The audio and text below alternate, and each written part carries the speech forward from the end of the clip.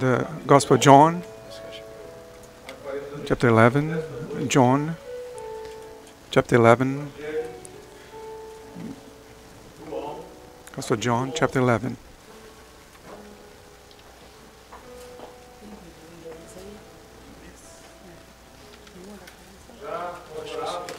And as we were praying for the service, the Lord said through a prophetic message that we are going to have a celebration in this place. We have already witnessed that the celebration has already started. It can continue by faith. We believe that to the end of the service, there are still actions of justice being operated here. Prepare your heart by faith. Don't leave the service today in the same way you entered. Blessed be the Lord. We're going to read only verse 25. John 11:25. The Bible says the following. Jesus said to her, I am the resurrection and the life. He who believes in me, though he may die, he shall live. Let us read together. Jesus said to her, I am the resurrection and the life. He who believes in me, though he may die, he shall live. The church may be seated. The group will be praising the name of the Lord. In the same fellowship, let the Lord visit you. Bring joy to our heart with the joy of salvation. Blessed be the name of the Lord.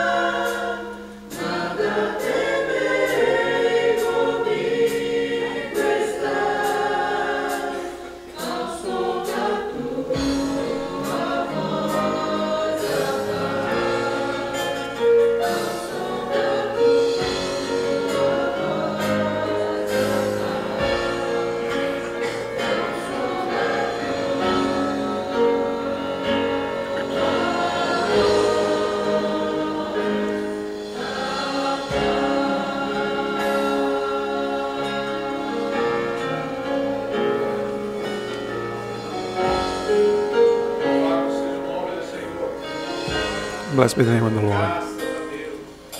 Praise to God. Blessed be the name of the Lord.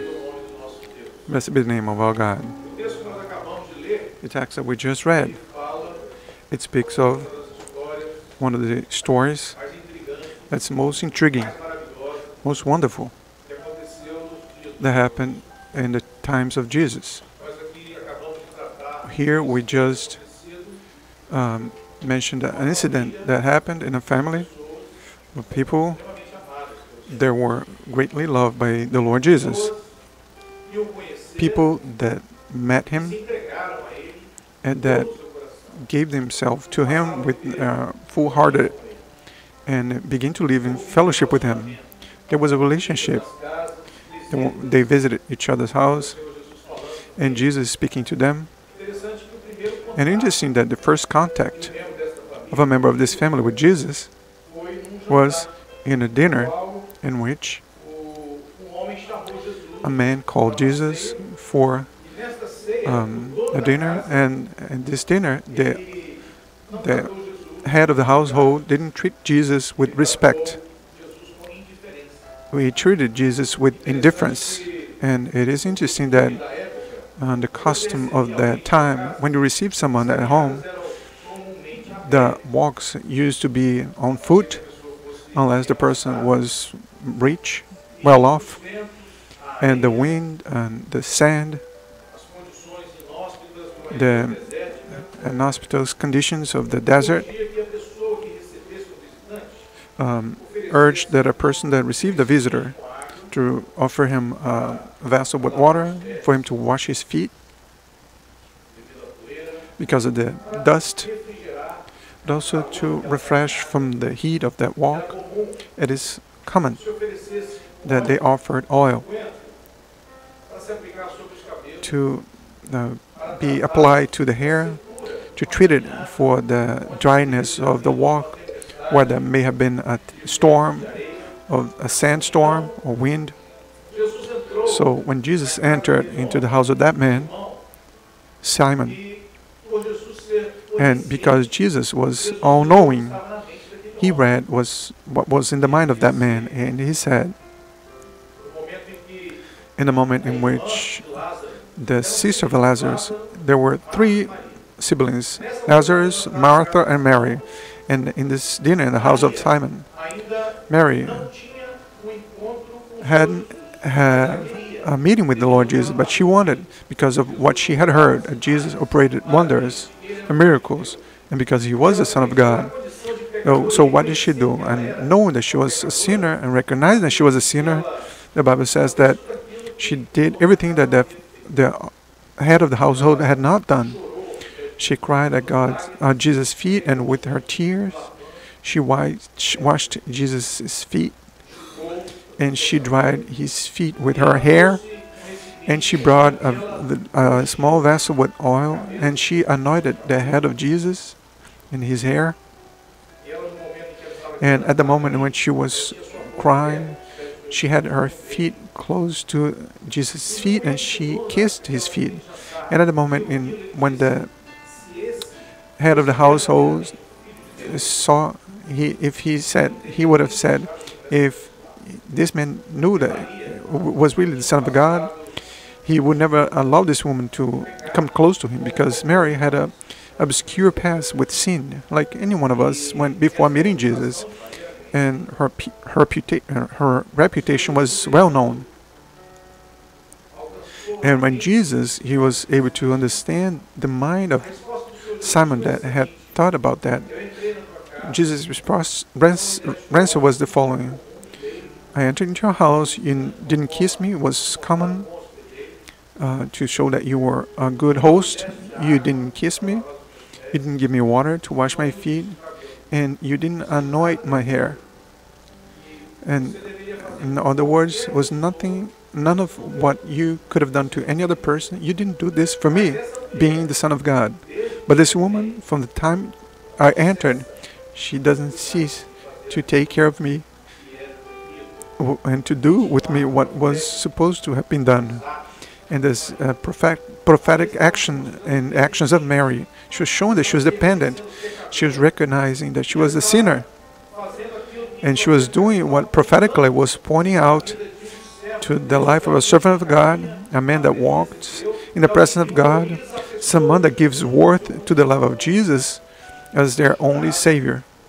And she cried, and with her tears, she washed Jesus' feet. And how many times we crying at God's feet, seeking the face of the Lord? We don't ask for forgiveness and of our sins. God, Lord, have mercy on me. I'm a flawed man, a sinner. Each one of us have this sinful nature. But when we go to God's presence and we ask, Lord, transform these tears into forgiveness, and we wash and we dry with our hair, so our thoughts are connected to Jesus' feet, which speaks of the path of salvation. And we bring what is the most important for us, which is our heart. And that's what this woman did. She spent everything that she possessed with something that was used to anoint Jesus' hair.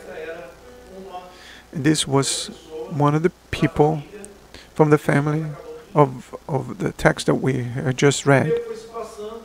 And time passed by, and one of them became sick, Lazarus, the brother of Martha and Mary. He got ill, and the infirmity was serious, was not something simple. And as they knew, them knowing of the power of Jesus, who was the Son of God, they said, send a messenger. Send a messenger and tell Jesus that Lazarus is very ill. And the messenger arrived, gave the message, and said, Lord, Martha and Mary, of that brother Lazarus that you know, your friends, they told me to tell you that Lazarus is gravely ill.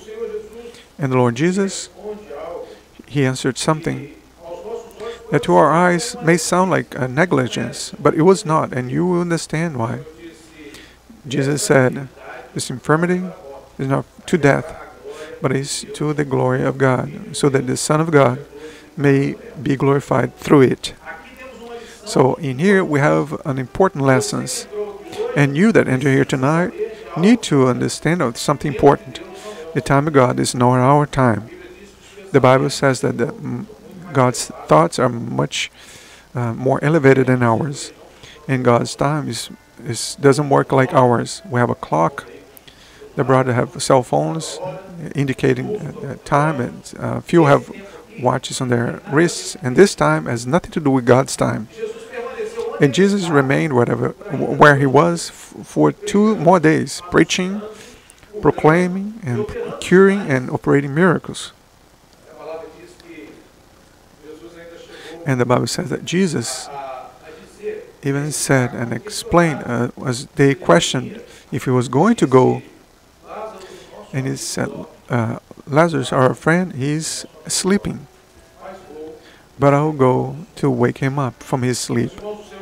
My brethren, when the Lord refers to this sleep, he was giving a message to say that death is not the end of all things. Many people teach that wrongfully, and if you enter in this place tonight thinking, I'm going through a trial, a tremendous trial, I have a great anxiety and depression that has no end, I have tried this resource in medicine, psychiatry, and psychology, I cannot find a solution, but maybe that might be my solution. No, we at the Church of the Lord have the obligation to tell you that the death is not the end, but it's the beginning of all things. Because when the matter it ends here, when we close our eyes to this life, we have to give an account in the presence of God. And if you have accepted Jesus as your Savior, when you met Jesus, you knelt down at his feet and cried. But if you offer to him what is the best into your heart, and you have salvation, your soul will rest. It will have rest. Otherwise, you'll be an eternal life, will be a crying and grinding of teeth. It's not going to be a life, it's going to be an eternal death. So if you may have never heard this, know that there is a hope for you, and death is not a solution. Because today you are meeting the Lord, which is the Lord of life. Jesus, the Lord of life. And a few said, let us run away because they are trying to imprison you. See, my brother, the disciples were not focusing on what was eternal. Jesus was preaching, Jesus was evangelizing, Jesus was working and taking care of the things of the Father, and they wanted to protect Jesus from something that they didn't have the need to worry about. They were saying, Jesus, they are trying to imprison you. Jesus said, aren't there 12 hours in a day? If you walk during the day, they don't triple because they see the light of this world. And Jesus was referring to the revelation, something that goes beyond the letter. Because beyond of what we are reading here, there is something that is deep, which is called revelation. It's like a light. If this environment was completely dark, we would not see each other, we would not see the objects, the obstacles. We might trip and hurt ourselves. But when a light is lit, everything is revealed. We see and we identify the brother, the sister. We identify the objects. We walk in safety. And Jesus was telling them, I'm light. I'm the owner of all things. I'm the owner of the time. I'm the one that can do all things. There's no way for us to trip. It was a way of inviting. Jesus was saying, walk with me, and you're not going to trip. They're not going to be false. Don't worry. Don't be afraid. And Jesus goes towards and the path, and he says, Lazarus is dead. First he says, Lazarus is just sleeping. Let us wake him up. And then soon after he says, Lazarus is dead. Because Jesus wanted them to understand that the physical death, the difference between the physical death compared to the spiritual death. So when Lazarus was definitely dead and humanly speaking completely dead, then Jesus goes towards there. And then Jesus arrives and it begins. It's characteristic of us. People cry as humans. We cry, and they began to ask him, Lord, if you were here, my brother would not have died. If you were here, none of this would have happened. The crying, the complaints, the murmuring. They knew that Jesus was the Son of God and came with this argument.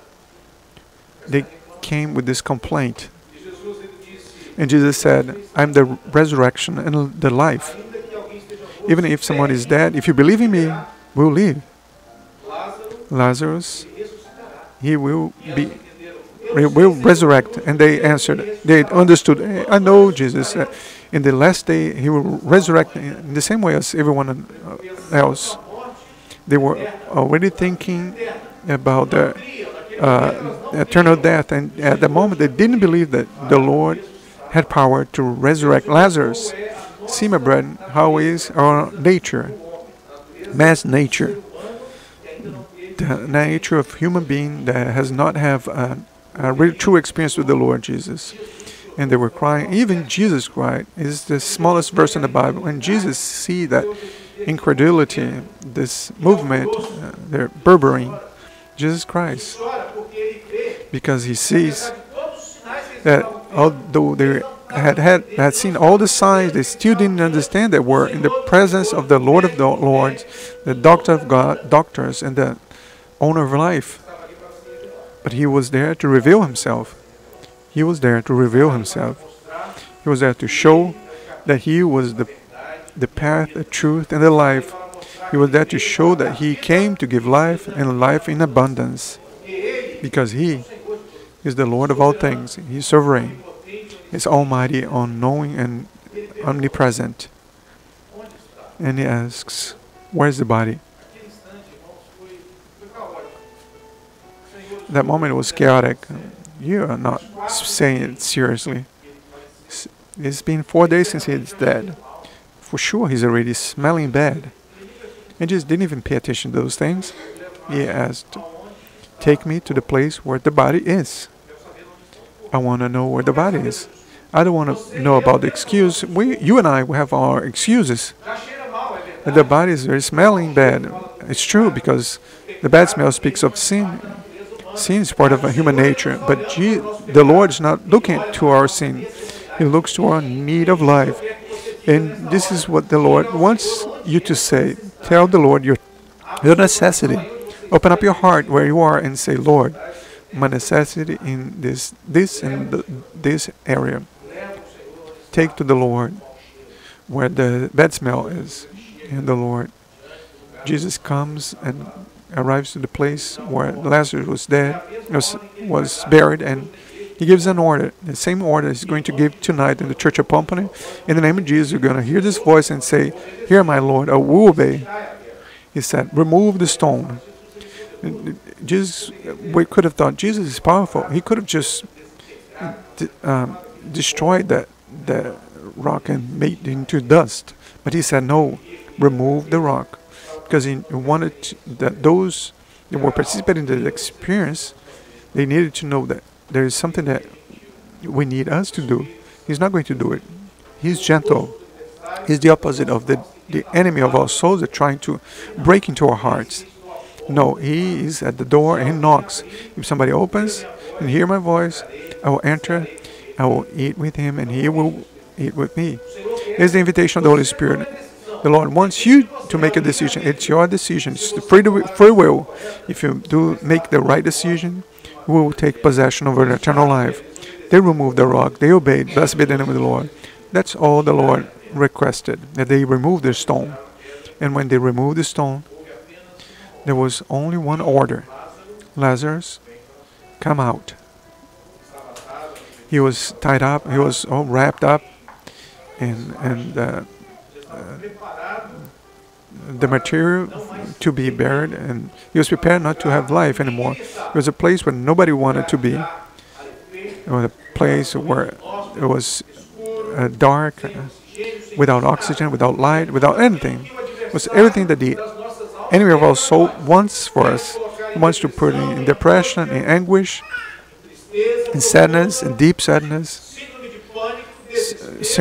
panic syndrome, and in the dark place where there is no light, where there is no oxygen, so that we may take possession of something that he wants for us, eternal death.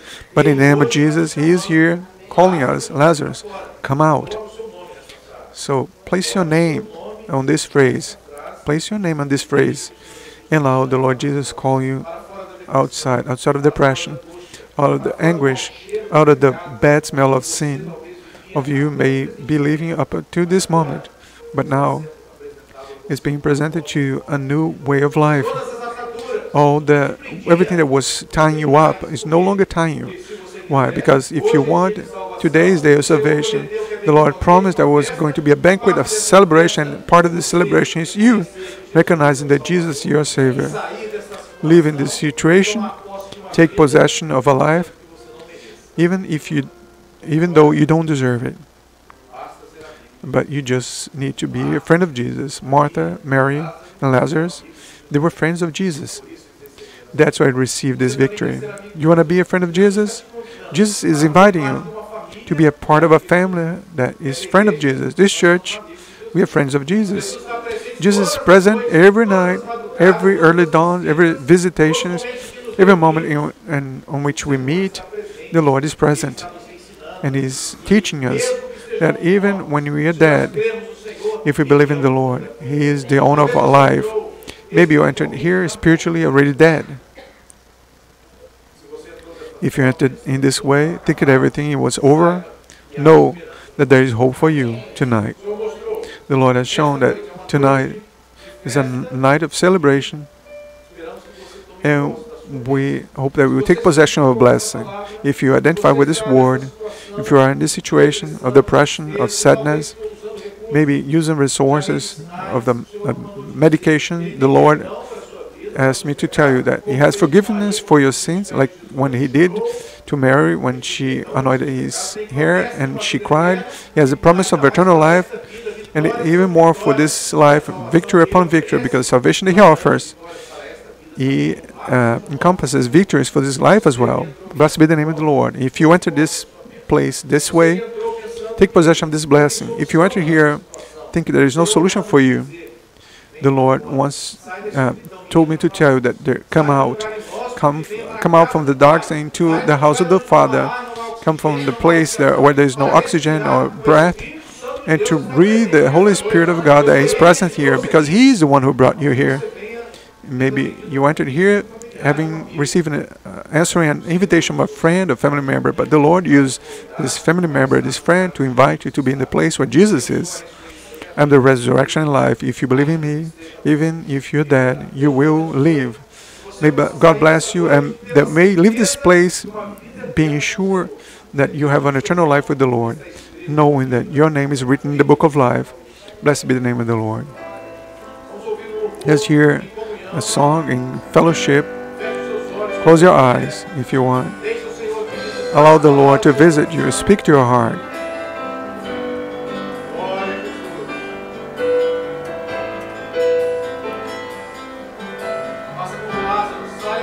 Do like Lazarus. Come out. Hear the voice of the Lord Jesus.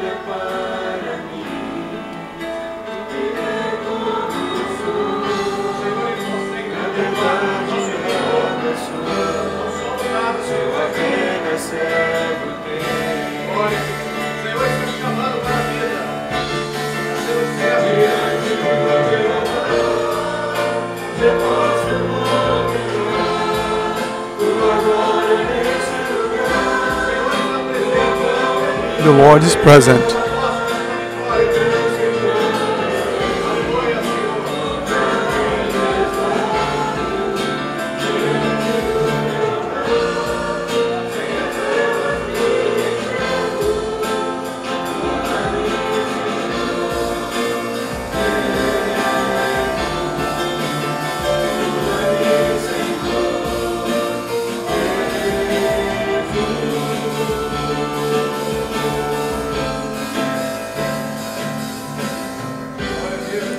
Glory to God.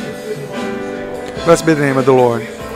And as he said this, after saying this, he cried with a loud voice, Lazarus, come out. And the body came out, with his body was still wrapped. And Jesus said, untie him and let him go. Now we are in the church, and there is a role that you need to take part in the church. We are just instruments of the Lord.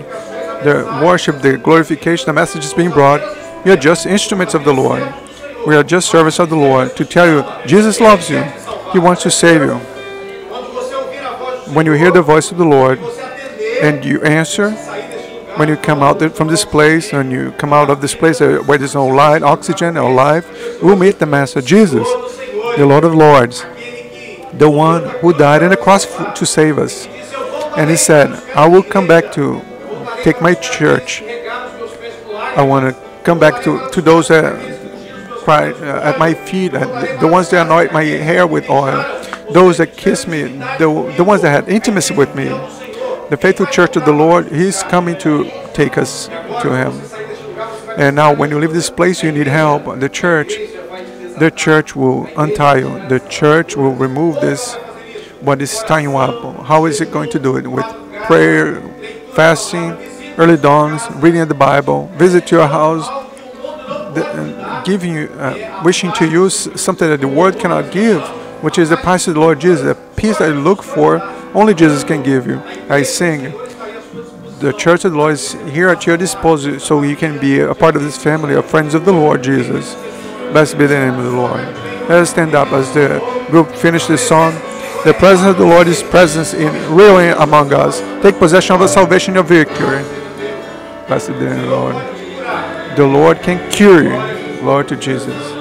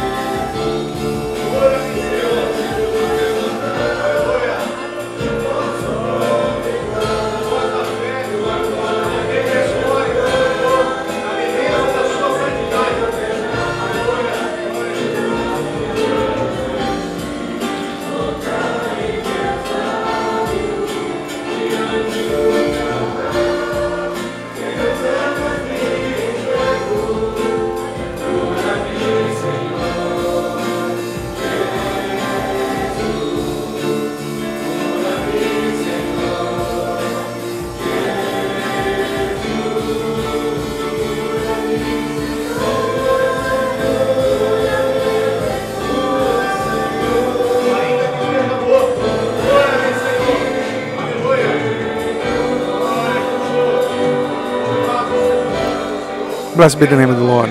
This is the promise of the Lord. Even if he is dead, he will live, because the Lord can cure. Hallelujah. Glory to Jesus. Now a word of glorification to the name of the Lord.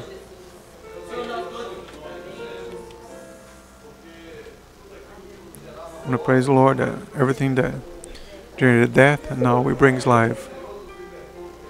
You delivered us from sin.